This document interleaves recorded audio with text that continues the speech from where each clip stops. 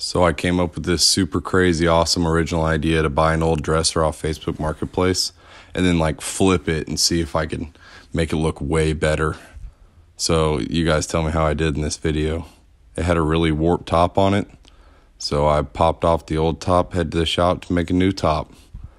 I ripped up a bunch of poplar and glued it all together. Did this instead of using one big piece of wood. I guess it's not that good of an example because the old one was strips and it's still warped. But this shouldn't warp, or it should take longer to warp.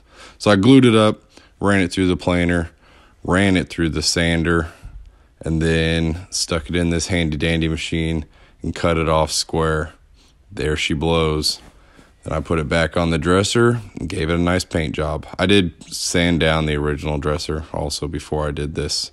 Painted it all white, put some new hardware on it. How'd I do, guys?